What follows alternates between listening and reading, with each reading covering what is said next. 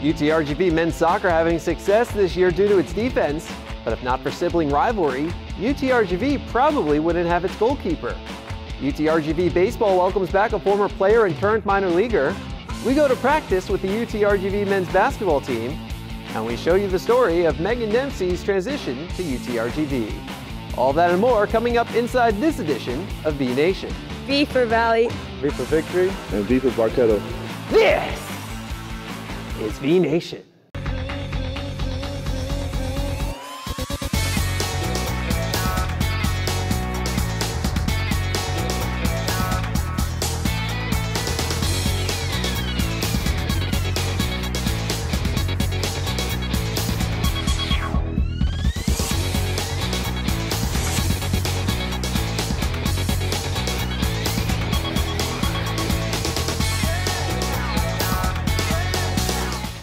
Hey everyone, and welcome to V Nation. I'm Jonah Goldberg.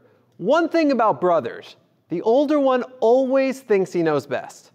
My older brother's no exception. And sometimes he's right. Don't tell him I said that. University of Texas Rio Grande Valley goalkeeper Leo Castillo will admit that his older brother, Eduardo, was right once too. Because without Eduardo, Leo Castillo may have never become a goalkeeper. My brother always used to put me in between two trees back at home and started shooting free kicks on me. When I was like 12 or 13, we were playing club soccer in Katy, Texas.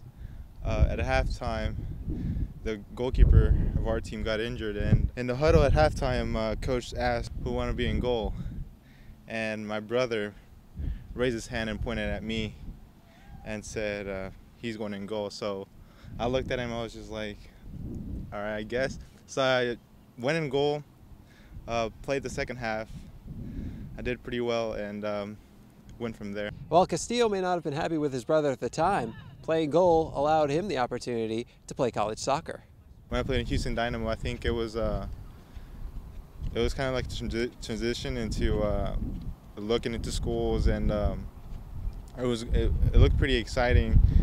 All the academy players as well, like the ones above me, going into college soccer and coming back and having great experiences playing around the nation and different stadiums. It was pretty exciting to know I was going to get to do that as well. Castillo starred for 2 years at Tyler Junior College, where he was a part of a national championship winning team. Winning a national championship in college soccer, I think, is a very good experience. For me personally, we had lost the first first year, and the second year we get to come out again and win it. So it was personally a very good experience. At the moment, you don't know how to feel or what to do. You're just like so excited. You just won a national championship. After finishing up at Tyler, Castillo was attracted to UTRGV due in part to its strong soccer culture. Coach Paulise and Coach Dowling had given me a call. Actually, Coach Dowling was a rival of mine back at TJC. They gave me a call and talked to me about the school, and I think what attracted me the most was the coaches and the atmosphere here in UTRGV.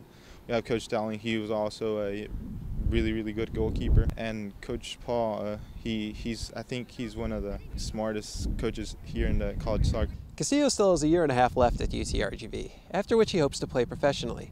But when he's done playing soccer, he wants to teach it. My goal is to have like a goalkeeper academy and teach kids from a young age how to play in goal. Castillo and the Vaqueros taking on 23rd ranked Utah Valley on Friday. Castillo played the match of his life, making a career high 9 saves on 10 shots. The Wolverines got their goal in the 56th minute. Moments later, Frederick Frankman with a chance to tie it, and it takes a highlight reel save to deny him. Vaqueros fall 1-0. I think today we did a very good job working hard, playing off the ball. And I mean, unlucky for us, I think we played really well today. Credit to them. They worked hard as well, but I mean, it shows that we can compete against top teams. I think you can definitely see a lot of maturity, in the way the boys are playing, and that was the most pleasing. They are a very tough team. You could see that. They deserve to be, ranked as high as they are. You know, and for us, still growing, still learning, you know, I thought we showed, you know, tremendous maturity. So the players week by week are starting to learn a lot of what we're doing, you know, within the team structure. And, you know, it's disappointing, yes, you know, just to fall short. You know, a 1-0 loss still hurts. It doesn't matter whether it's 1-0 or 3-0, it still hurts. And that's the toughest thing, I think, now, to make sure that the boys recognize the good work that they're doing, even though we may not have got the result that we wanted. So if we can continue working hard, the results will come. They will come with time. One ranked team not enough. Vaqueros hosting 19th ranked Seattle U, the number 10 team in the RPI, on Sunday. And check this out, 57th minute.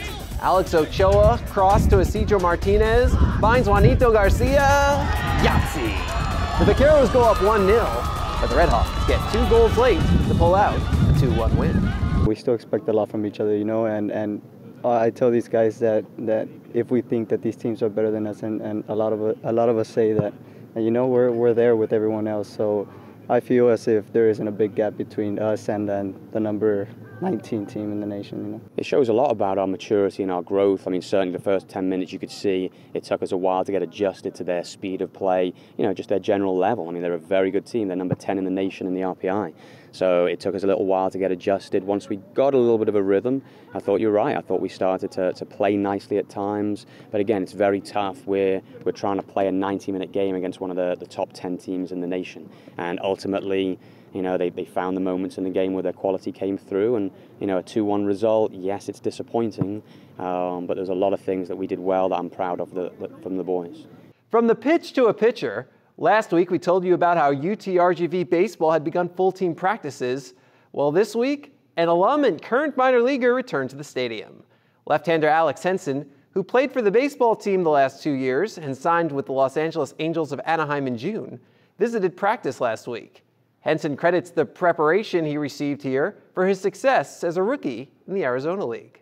You know, you're at the field for 10 hours every single day, and then after you're done practicing, you play that game at 7 at night, and I mean, it's just a grind. You really got to take care of your body and, you know, eat right and make sure you're doing your lifts and conditioning and everything. You see a lot of guys in there in that program that come in and they're not really prepared as far as, you know, conditioning and working out and stuff like that, and even their arms, you know, and they take a lot of things for granted. But I feel like this program really helped me, like, just being an underdog. You know, we're not a huge school, but, like, you know, we're just as good as anybody else, you know, so I think that part of it really helped.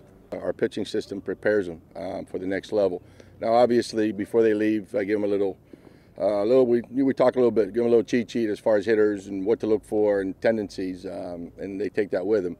But, you know, once they leave, they're ready to go as far as conditioning and doing the right things off the field. Henson went 2-1 with a .276 ERA, striking out 26 while walking just 9 in 33 innings across 13 games. And now that the season's over, Henson's not only working out, but he got an off-season job as well, working at a car dealership. It's different for sure. It's not as fun, that's for sure. But, I mean, you got to make money. I just got to save up money, get ready for the season, you know, and it kind of brings you back to reality as well. Perhaps that's what drew Henson back to Edinburg Baseball Stadium. A chance to not only visit his former teammates and coaches, but be around baseball again. I just kind of wanted to just come out and just watch, you know. College baseball is a lot of fun, you know. Pro ball is different, so I mean, I just want to come back and see how it was and see what the team looked like, and, you know, I'm rooting them on. When Henson was playing his first professional season this past summer, he made some great memories. But his favorite memory actually involves his college teammate turned professional opponent, Los Angeles Dodgers minor league outfielder Logan Landon. We're playing the Dodgers in the AZL, and his first at bat, he hits a hard ground ball in between short and third, and the third baseman got a glove on it. I'm in the bullpen just waiting, and he's jogging out, and I'm like, hey, they marked it as an error. And he's like, what? He's like, what? No way.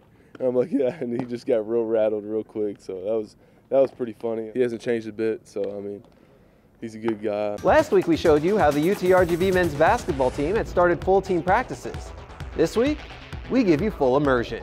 Next Inside V Nation, we take you to a day of men's basketball practice. We strive to achieve excellence through determination and hard work. We are committed to learning from those around us. Our professors and peers, our coaches and teammates, and our opponents. We compete with integrity and passion. And we seize our moment when the opportunity arises. We take pride in our communities and believe that we can inspire others, just as they have inspired us. We may wear different colors, but we share the same purpose. We learn, we compete, we inspire. We are the Western Athletic Conference.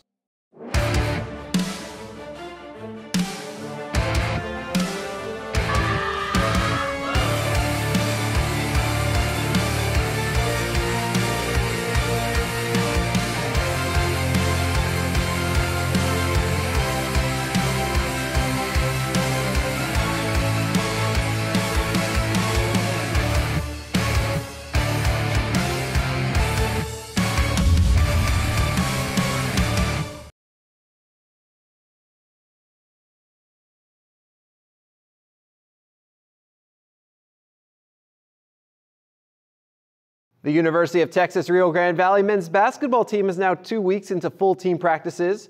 Romeo Villarreal followed the team during one of last week's practices, and now he takes us to the court for the full experience. Come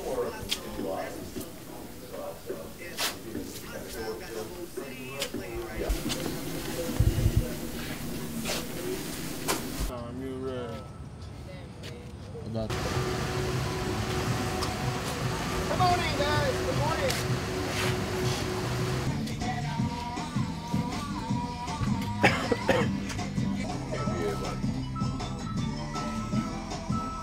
About 7:30 a.m. on our way to go get a good practice in at the Vipers facility.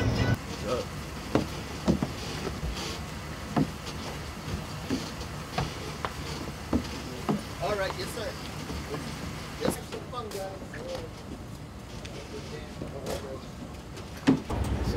Tell Coach, Coach will take you right now.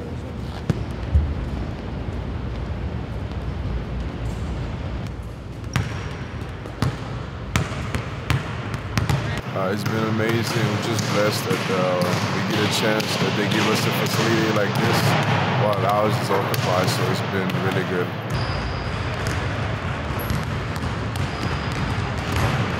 Friday. Got nothing to do. No job. Carries, Osborne, Hines, Bigwig, God.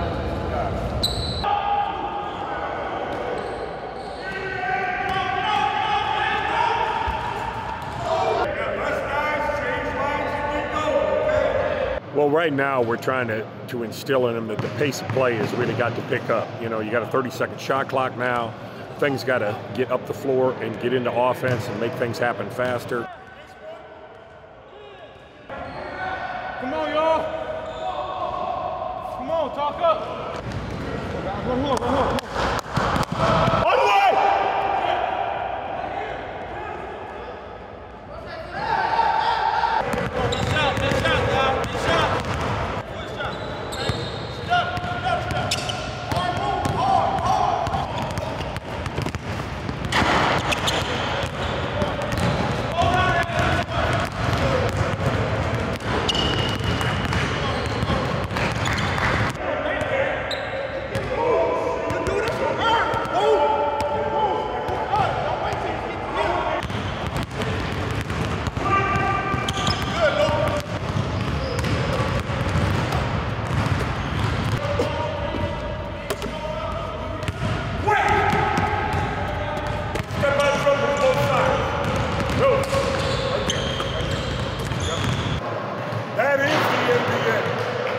That's what happened. Yeah, there's Kevin Durant's out there, but the muscle men, they go down, they get it, they look, and they take the guy exactly where they want. Hey, come on.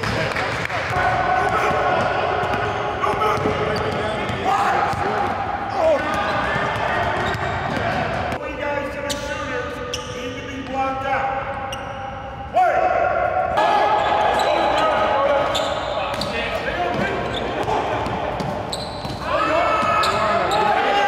It's good. It's good. Tiring, but it's good.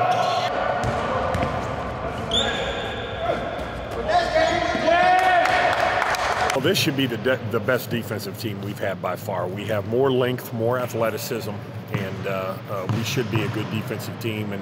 And we're slowly getting into that process, but it's been the emphasis all fall And again, I think we can. Right now, it's harder for us to run offense than it's ever been. So that's a sign that defensively we're causing a few more problems. When you're icing that guy and you're coming back and you're flying back to yours, just make sure you take a good angle. That way you're getting your feet back around. That way you're forcing side on baseline. Just intensity. We're just trying to make sure the guys understand our defensive rules and understand how hard you got to play. You know, a lot of guys, we got a lot of young guys that, you know, probably had some success in the past, but they got to understand, you know, at this level, the sense of urgency, the attention to detail, the intensity you got to do it at, it has to be consistent each and every day. So just trying to get these guys, just trying to establish that culture of every day. You know, when you step in between these lines, it's a fight. You got to compete, you got to fight, you got to work to get better.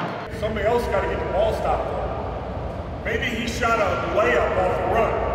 You know what I mean? And can't catch up. Somebody's got to call the ball and get it stopped. The jammer becomes a runner. The safety's the safety.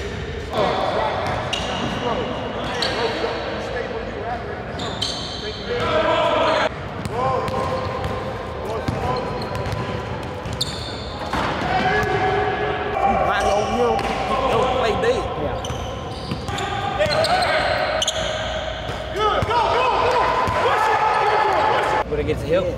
Get to help or chase. I'll take that. I got a dang. Every time I try to throw that, they're going to steal it. Yeah, I hear you, but I mean, what do you want me to do that? He's gonna great ball! I hear you, but you can't just start to that. We're working on getting the ball inside, trying to pound the ball inside, just a little pattern offense we're putting in, messing with.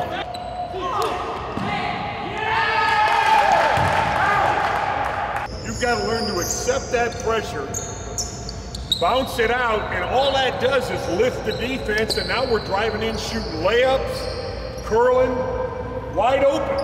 Accept it and handle it.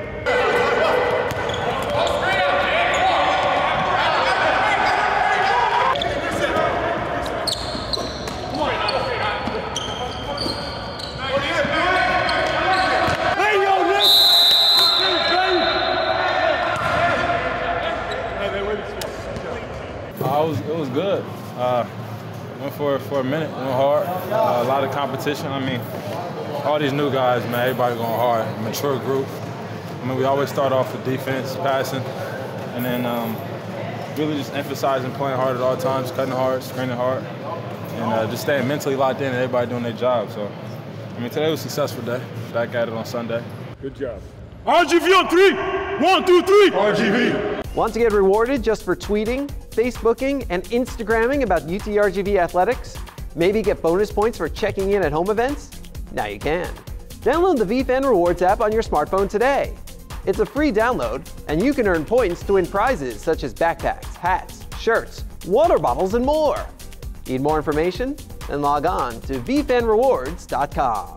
Megan Dempsey started her college volleyball career at UNLV, but after 2 years in the desert, she's found a home in a tropical paradise at UTRGV. Coming up inside V Nation, we have Dempsey's story.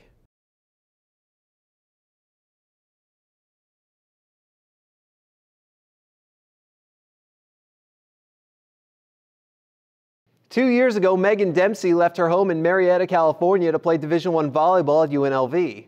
Now she's pursuing that dream at UTRGV. Romeo Villarreal has the story.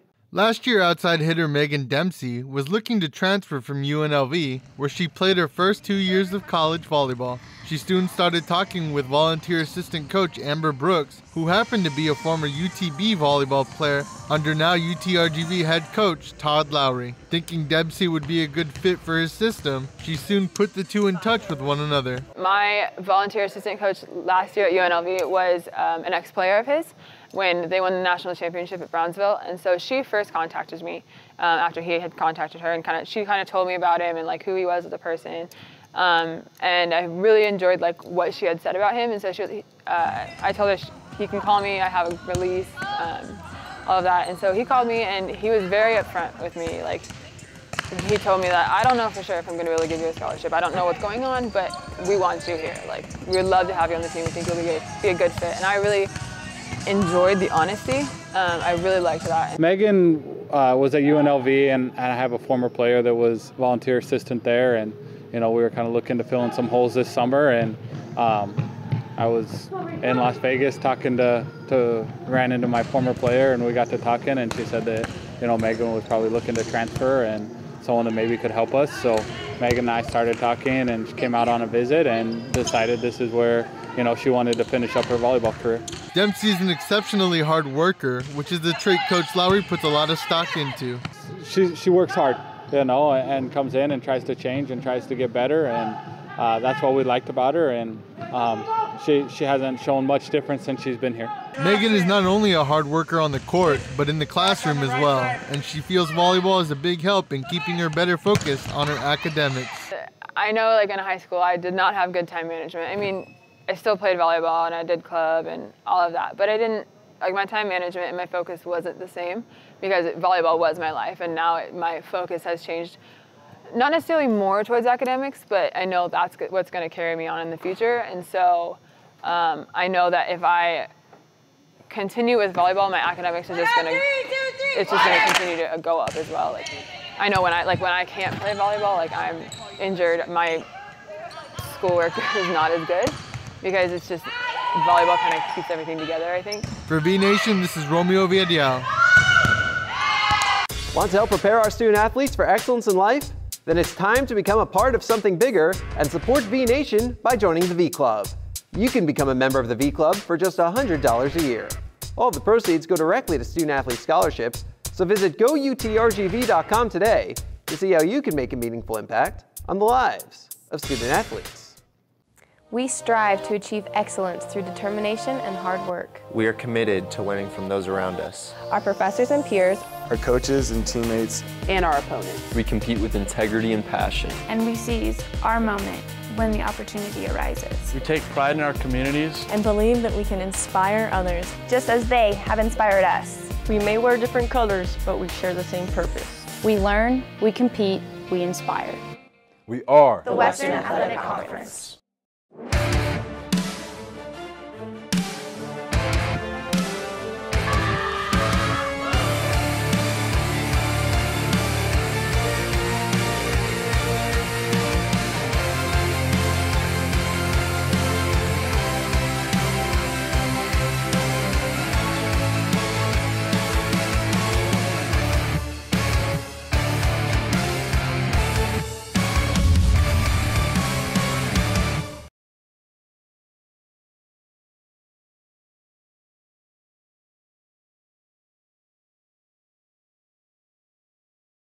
Here's what's coming up inside V Nation this week. UTRGV volleyball home for a pair, welcoming in Seattle U on Thursday and Utah Valley Saturday, before traveling to New Orleans Monday. Women's soccer also home for Missouri Kansas City on Friday and Chicago State Sunday. Thursday's volleyball match and Friday's soccer match are both Vaqueros for the Cure events, so make sure you come out and buy a pink shirt to help support the fight against breast cancer. Men's soccer kicks off a 3-match road trip, starting with Air Force and Missouri Kansas City. Cross country is at Alabama. Men's tennis competes at a tournament at Lamar. Women's tennis is off to Texas State Playday. Men's golf competes at New Mexico State. And women's golf is at Middle Tennessee State. We want to thank you for stamping your passport in V Nation this week. Schedule another visit for next week. But until then, we play for you.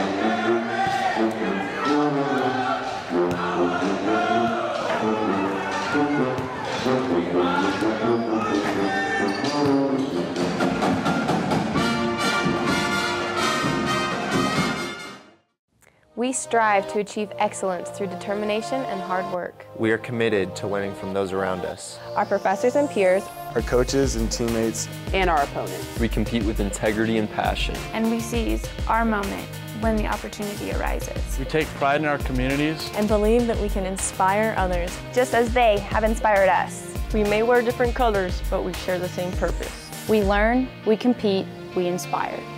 We are the Western Athletic Conference.